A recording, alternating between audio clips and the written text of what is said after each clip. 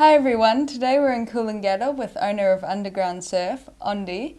I see there's a lot of vintage sort of inspiration around the shop. Where did that inspiration come from? Just probably beginning surfing, starting off in, around the 75, 76, surfing Kirra, surfing places in Melbourne, around the Victorian coastline, all up through New South Wales. So over the years I've I held on to all my boards and, because I loved all of them. And yeah, we just went from there.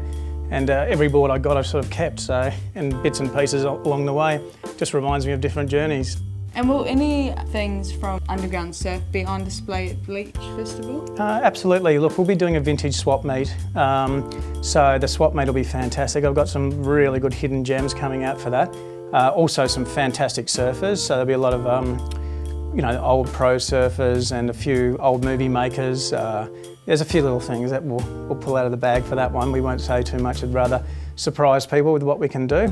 Yeah, I'm going to do a bit of a breakfast in the morning, which will be great at Kirra, from 5:30 to about 7:30 thereabouts for about 130 odd people.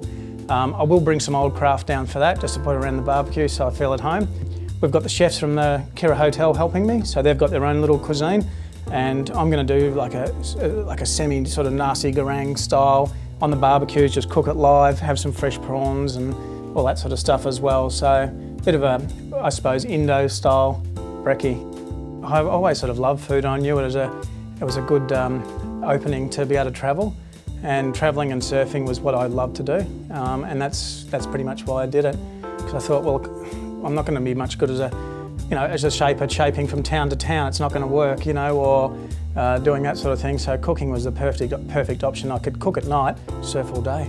Anything surfing I love. Culture festival, arts festival, that's what it's all about. It's not about commercialisation. And I think that it shows the public and a broader scale of public to come down and look, at what is available and what surfers are all about and the surfing culture. A lot of people just think it's the guys doing the big airs and stuff, and I mean, those guys are amazing, but there's so many other little grassroots and bits and pieces that the public don't know. All right, fabulous. Well, I'm looking forward to seeing your stall at Bleach and trying some of your tasty treats there as well. Absolutely. Thanks Fantastic. very much. Okay.